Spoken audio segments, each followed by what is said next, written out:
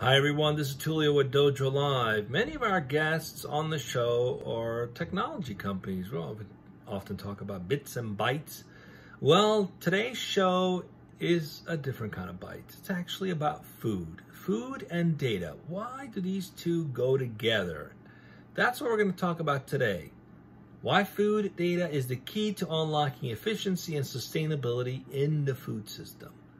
That's our conversation with Benji Koltai, who is the co-founder and CEO at Galley. So come check out the topic today's recipes, the center of the food system.